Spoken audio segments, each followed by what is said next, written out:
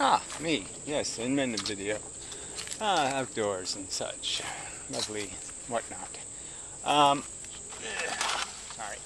I don't like this chair. But it'd be better if it was in the shade, I think. Ow. Yes, it would be better. Perhaps. Oh, the sun is horrible. Lovely. So anyway, I was thinking about a few videos and a few things. So the modern mystic has been, on the website, has just been doing this. I don't know what in my opinion, it's all kind of yobbish in the sense that it's this kind of twattish twiddling with a subject, with a bunch of witticisms and nicky-knack kind of talk. It's just not really deep enough to be fair to the nuances of it. It's like a Twitter conversation about doing brain surgery or something. Just, really, it's just not suitable. Not good enough. Anyway, so then this AI has been coming up a lot.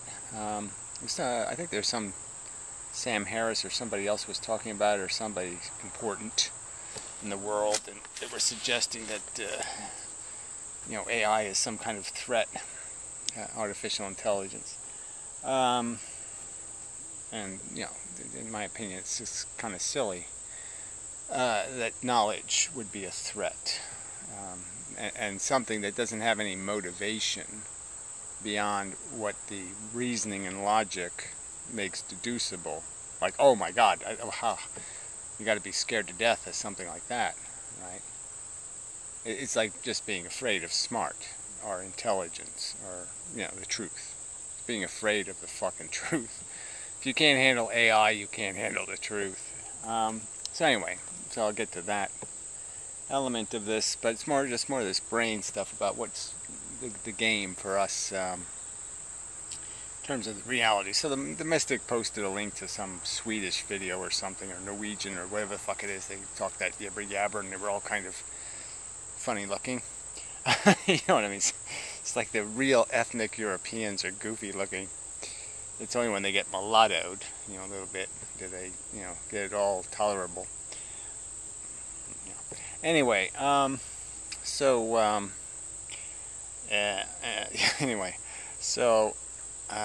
this video was this, they did this little, cute little storytelling thing where they do some little silly drama, and then they comment over it as if they were duplicating the old men on the Muppets who are commenting on the show as the show is progressing. There's other movies that have used this technique. We have a narrator in the movie that's just kind of following along, explaining what's happening in the movie in a way.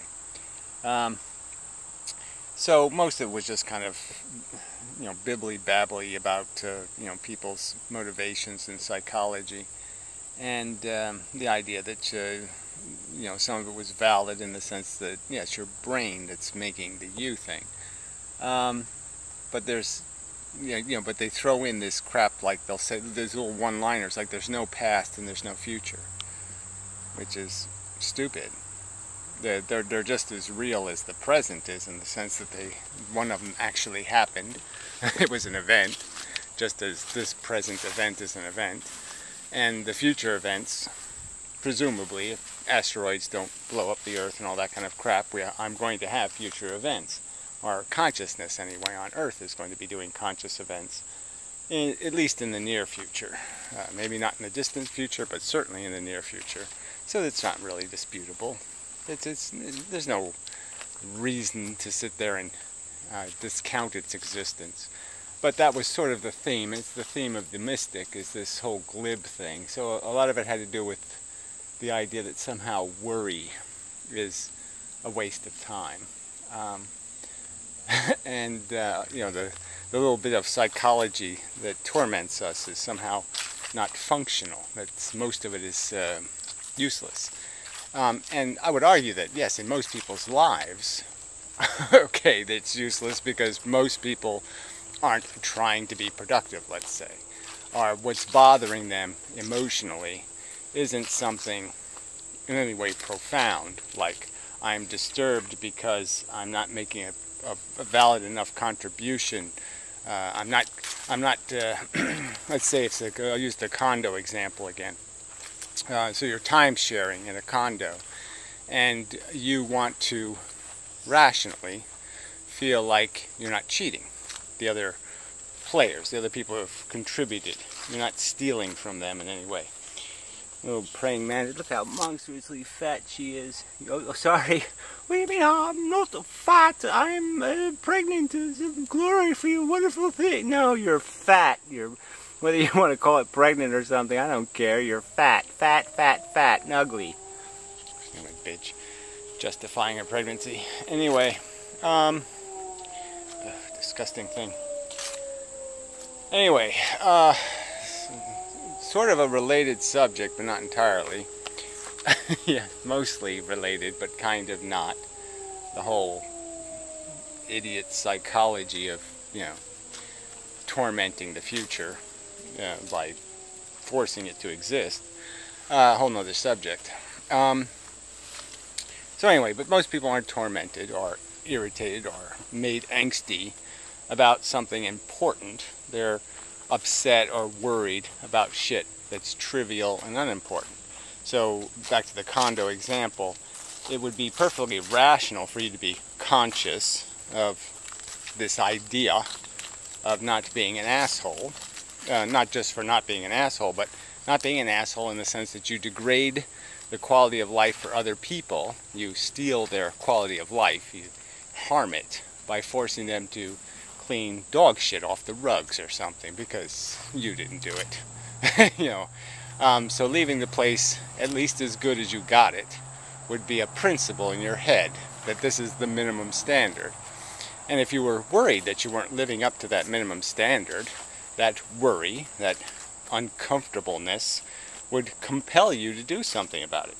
Now, if you glibly said, I don't care, I'm not going to get upset about anything, I'm not going to be emotionally disturbed by anything, I'm a glibite, then even if you knew it was wrong, you'd just sit there and rationalize an excuse to say it doesn't matter because I'm supposed to feel emotionally comfortable, and therefore I won't waste any time on feeling guilty or responsible or obligated, and so I'll just evade what is reasonable thoughts, reasonable understanding that this stuff does matter, that there is a consequence, that the two universes, dog shit on the carpet, no dog shit on the carpet, those two universes are different, and to pretend they're not, to pretend they don't have a consequence, to pretend some other brain doesn't have to do something unpleasant and endure pain or suffering or would be stupid. And it can get to be a lot more important than this, right? This is like you're an auto mechanic and you sometimes daydream when you're working, and so sometimes you worry that, oh, did I tighten that nut or did I do something and so then you double check because the worry bothers you, and so it compels you to be a little more meticulous and to check the tire pressure and do this and to do that. And yeah, most of that worry is not very useful. Most of the time you didn't fuck up. Most of the time nothing to stress over. But the truth is, there are times when that worry provoked you to do something and you found that, oh yes, I did make a mistake, I did fuck up, and it's good that I had a brain that said don't fuck up a lot, and that put pressure on me to do better. So I would argue that most of the stuff that I do in my life that has any value, constructive in any way, productive, happens because of some kind of mechanism like that. Now, the Ontocontovods of the world would say that's just guilt mongering and that's stupid.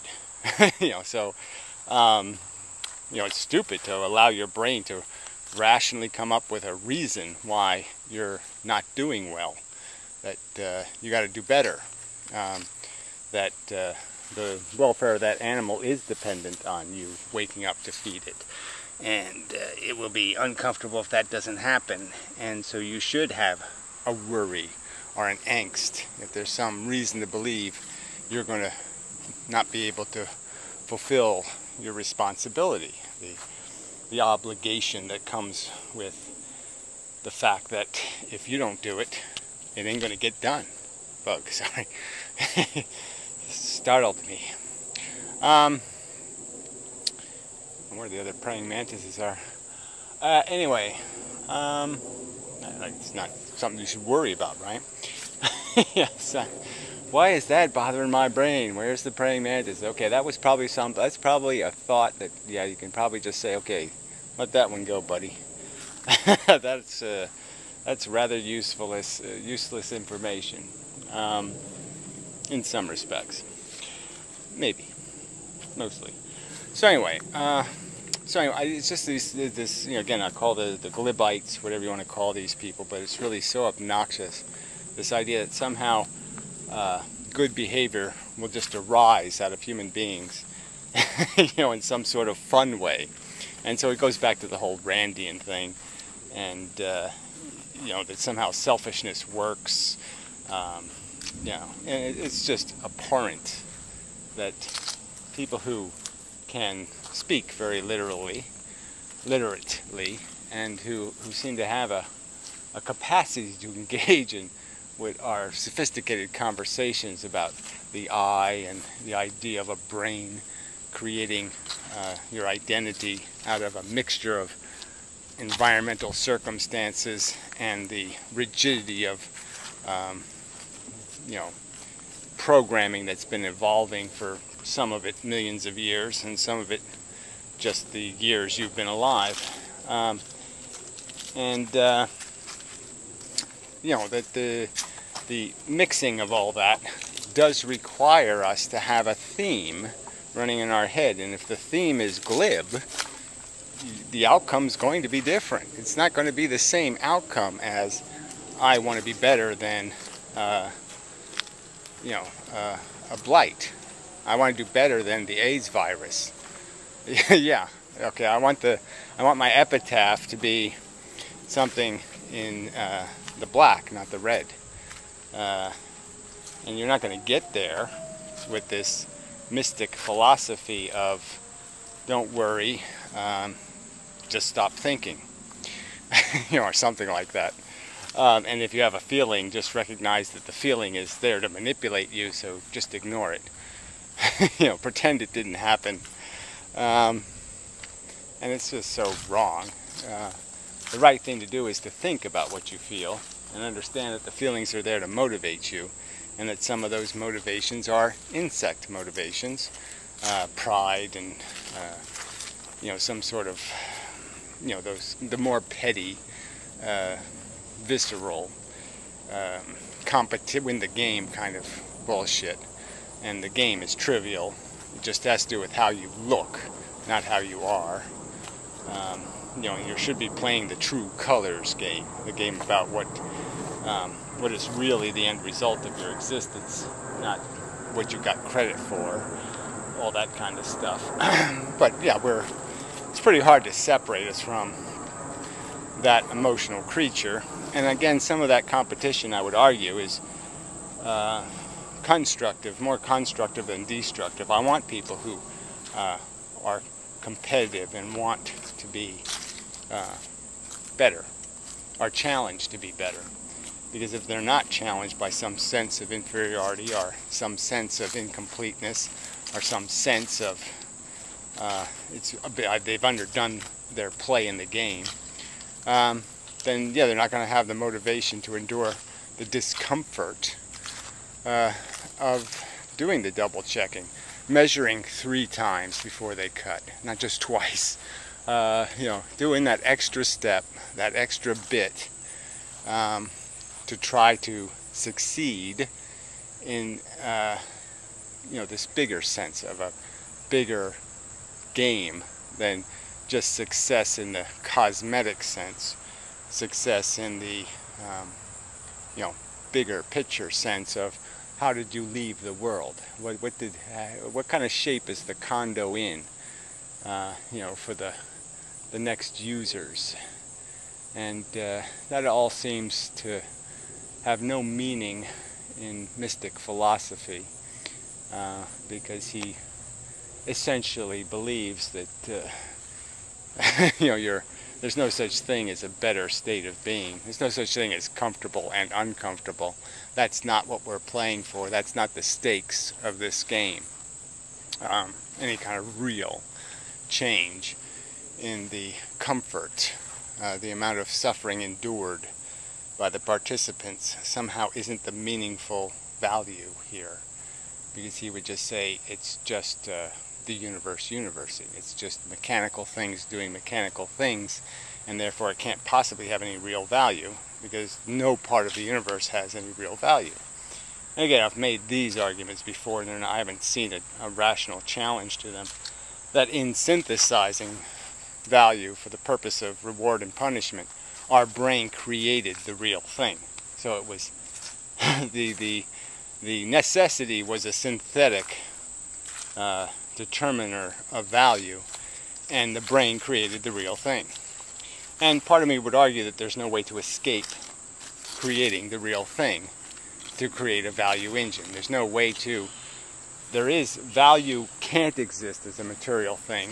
It can only exist as an idea. And to be a real idea, to be known as value, it has to have a quality. It has to have a realness. And the only way it can be made real is it has to do that positive negative thing, that real state change, the real difference between comfortable and uncomfortable, torture and bliss. They're nothing like each other. They are fundamentally value experiences, and they can't be converted into nothing, in my opinion, by anybody who's being rational. And because they are mental conceptions, they can be anything because they're a conception. It's an event. It's a configuration of brain space that creates it, and that configuration, no matter if I pulled just torture, if I was experiencing torture and I just pulled the neurons that are torture, and took everything else out of my brain, memories of my mother, my father, this, that, butterflies, whatever, took all the other knowledge out of my brain, and just pulled the neurons that make torture, and just put them over here. It's torture. It doesn't, the brain part is important. The context of a consciousness is important, but we know it's just neural energy that creates the event, and the event is important. And that if I put that torture in a jar and I shoved it over there, I haven't eliminated it. It didn't go away. It didn't disappear. It's a real thing still happening, because it's a configuration, an arrangement that's just intrinsically generating bad. There's bad in that jar, and there's no logical way to say it's not bad. It's not reasonable. It's a preposterous theory to say the sensation of torture in this jar isn't a bad thing. It's just not reasonable, in my opinion. Not even close to reasonable. Not even, like I said, it's so unreasonable. I don't know what kind of dramatic evidence, but I'm just saying it's like it can't even pass the 5-year-old test or the 7-year-old or the 10-year-old. There's no class or group of people that if their consciousness was going to be the one in that fucking jar, they'd goddamn know that torture is real. And it means something. They certainly wouldn't volunteer, to have their consciousness put in a jar. So it's all just bullshit. It's all just rationalizations. Alright, so anyway, to get to the AI part of this. So an artificial intelligence is going to have, to call it artificial intelligence, the idea is that it can learn. So it can process the world, and it can understand. It can understand the relationship between the bees and the flowers and the pollen and the seed making, and the plant grows and it does this and then it dies and it's going through this cycle thing, and it really doesn't have much of a point, and it can understand that too. It's just a machine, that's chemically altering the structure of matter through these cycles. and then it can understand that, oh, but then things that have brains are doing something a little bit different than neurology. If they have enough of these neurons, they synthesize a feeling, and these feelings are meant to reward and punish. So it would understand all of this psychology, understand all of this mechanism, and that would, so this artificial intelligence would have had to have tasted it, though. It would have to know, it can't be intelligent if it's never experienced a feeling, is my argument. It's that simple. So clearly, somehow you would have to give it knowledge of what it is to feel horrible, wretched, dying of smallpox. It would have to have some experience that gave it knowledge of what we're talking about when we talk about torture, or awful, or bad. It'd have to know what a bad thing was. And the only way you can know what a bad thing is you have to know what the feelings are that essentially define everything that's ever bad. There's no such thing as a bad event if it doesn't hurt a feeling thing.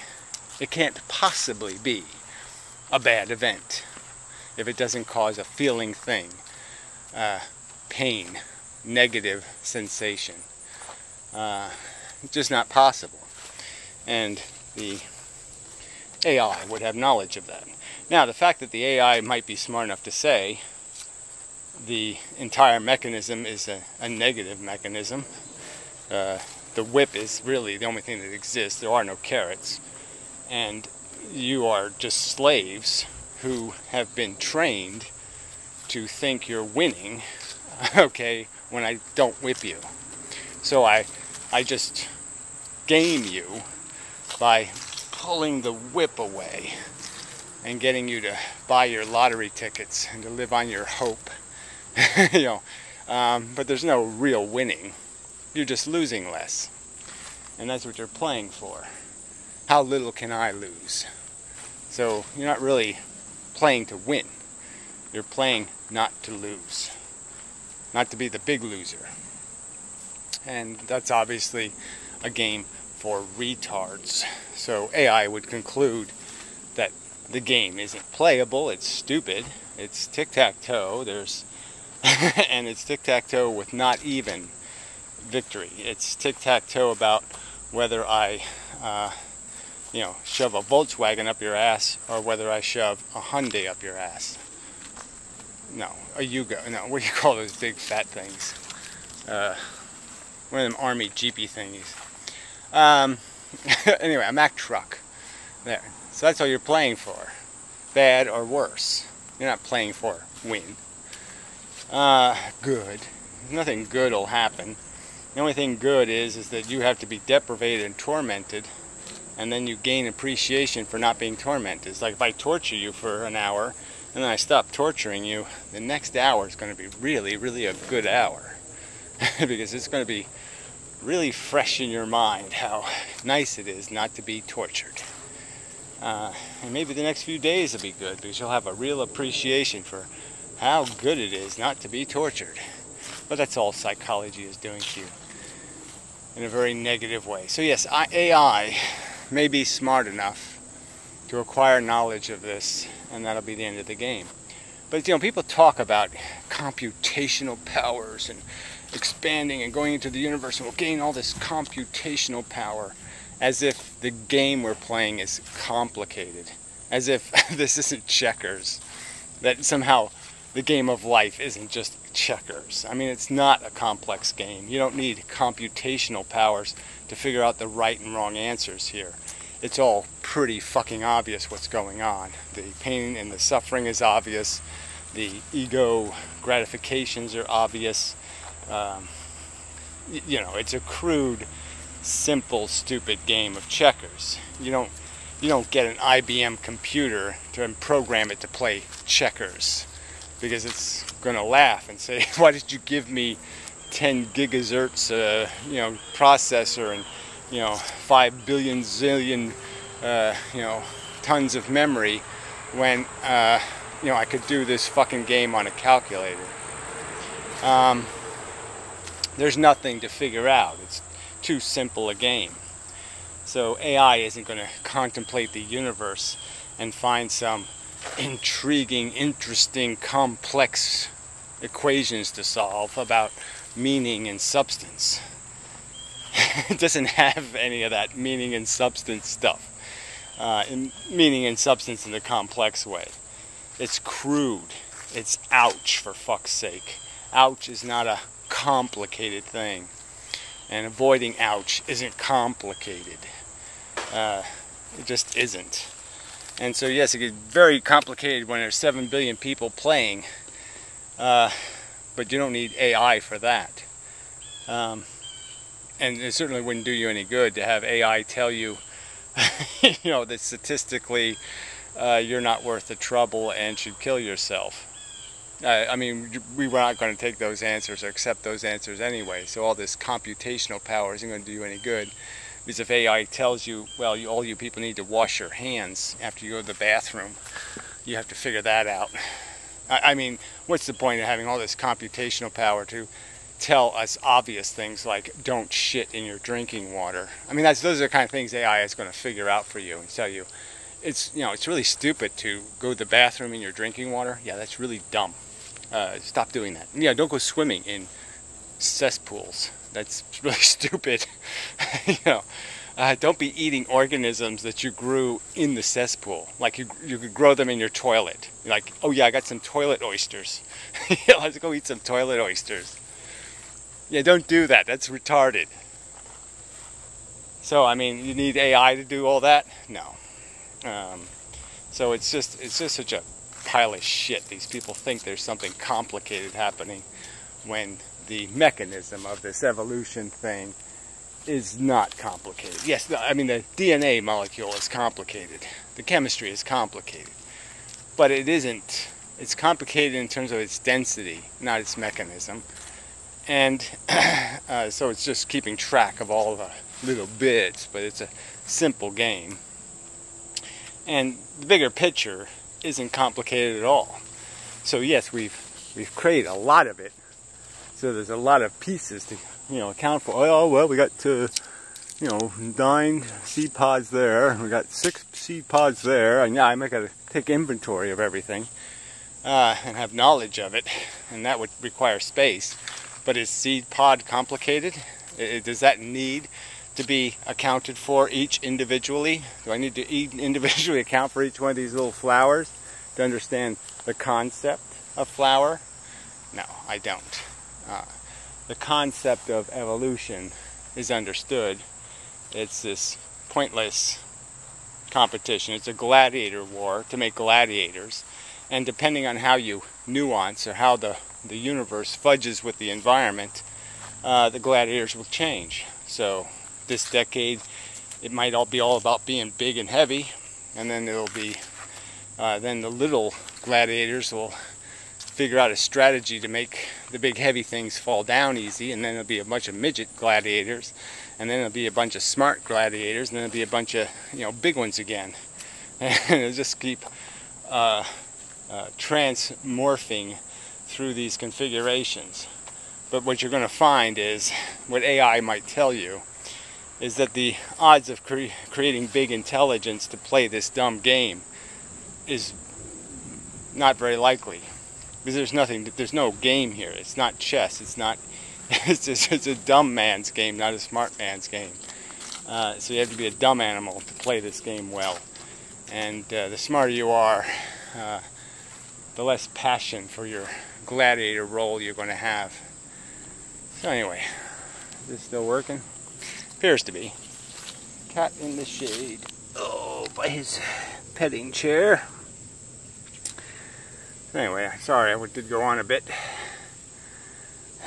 I mean, it's kind of a big subject in the sense that this is the substance of our life, is this conflict between knowledge, logic, intelligence, and our fucking psychology, which is, conditioned, that constantly makes rationalizations. My father's a good man. Well, yes, he beat my mother and he raped my sister, but my father's a good man. This kind of nonsense. You're just like, what the fuck? And we do this what the fuck shit that has nothing to do with logic and reasoning and rationality. It just has to do with our emotional need to not have the ground shake, not have our grounding wobble and get out of control. We need to feel like we're part of the world, not hostile to it. And I would argue that yes, it is quite unpleasant, okay, to live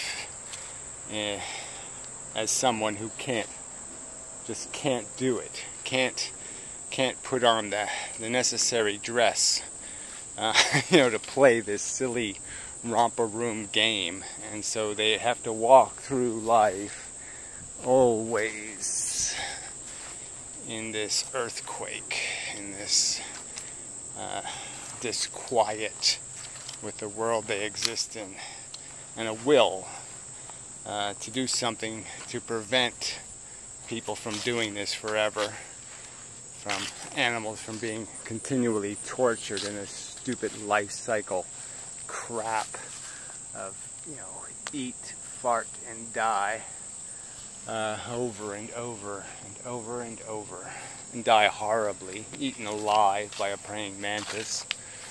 And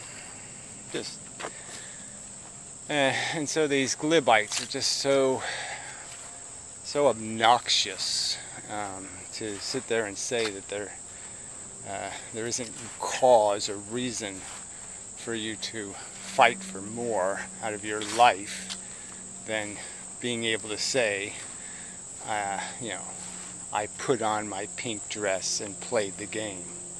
The wishy-washy, just get through your personal trauma life game, and that's all you're obligated to do. Well, that's not even close to good enough. That's not reaching your potential. That's pissing it away. It's throwing it away with a bad idea. And it wasn't the universe that declared it a bad idea to be motivated to be better. It was a dumb philosophy that your brain somehow made rationalizations to excuse. And you can see them if you look inside yourself. You've got to be able to see those rationalizations, and that's all they are. I don't want to. That's the extent of your profound reasoning.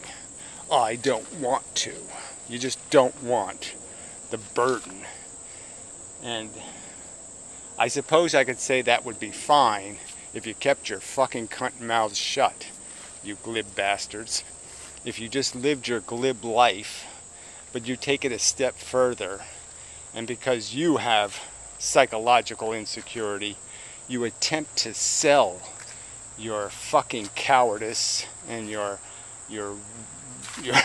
wimp out and your rationalizations as if they have integrity and dignity, as if they're right as a philosophy. And that's no better than the religious hypocrite, the fucking hypocrite who doesn't believe in God but keeps talking God. And you're the same kind of fucking asshole. You're just looking for validation in the face of other people so you can say it's okay for me to be an asshole because I talk them into being an asshole. And if I can talk them into being an asshole must be the right thing to do because they bought it. And if they bought it, then I can buy it. That's all you're doing. You bought it. Now you're trying to find some other asshole to buy the lemon. So then you can say, I didn't buy a lemon because look at all those other people. They bought the same bullshit. They were suckered by the same crap. So all you're trying to do is spread your failure to others. So then you can make your failure look like, oh, just like everybody else. I didn't fail especially badly. I just failed as badly as everybody else. So, yeah, really, it's just so obnoxious because these people talk like they have the secret. The mystic and the anticontavites, they talk like they have the secret. Their little glib potion. And Again, you can see they have no secret. They're not above it. They're playing the fucking game when they're preaching this crap that they know is just a rationalization, just an excuse to take the easy personal road instead of the hard personal road. Fuckers. Yeah, really, fuckers. Alright. So anyway, no better than the alcoholic. Just makes excuses when he knows bad juice. He knows it. Calls it bad juice even. But he still makes an excuse. You know, I do that with cigarettes. But it's not quite as bad as juice. Ooh, rationalization. But true. Anyway, it's just, yeah, it's like I said, I'm certainly not arguing that I'm playing a good game. I gotta up my game. You know, certainly I'm doing the best I can, but it's not good enough. I still feel the failure. I don't allow myself to think I am not failing, and I do put a lot of pressure, apply that pressure of guilt and shame to get me motivated to struggle through another day a little bit harder, maybe try a little harder. I just hate these assholes who are pretending that their game theory of glib is a winning strategy. It's a strategy for fucking, you know, it's retreat and then claiming victory. I put up the white flag and then they claim victory. It's just amazing. Anyway, now that's enough. So until the next time, and these, you know, semi-perfect days will end, I know, but it really has been a nice run this summer. Can't tell you. I mean, the tomatoes are just coming. You know, it's just tomato after tomato after tomato. I'll show you some tomatoes. I mean, it's just amazing number of fucking tomatoes. You know, for you know, I mean, the early plants did well. The late plants did well. It's just, it's like you couldn't do a tomato wrong this year. So I don't know if in the future we'll have such luck, but I mean, look at this stuff. Look at that. Tomatoes. I gotta pick those. Damn mouse is eating some of them. Yeah, there's just tomatoes. Look at these things. Look. Beautiful. Tomatoes. Yeah. Anyway, so, and cucumbers. Tomatoes and cucumbers and flowers. And, you know, I mean, look at these zinnias. I mean, it's like an 8-foot tall zinnia. You know, what the fuck? Look at this. It's huge. It's like 8 feet tall. Tomatoes out there. Look at a giant cucumber sitting there on the other side of the fence. Gotta get over there. Full of ticks over there. It's on the downside. But all kinds of different size tomatoes. Big tomatoes, little tomatoes. Lots of tomatoes. Tomatoes. So anyway, so it's the only thing I've been eating. Anyway, till next time. And such. So forth and whatnot.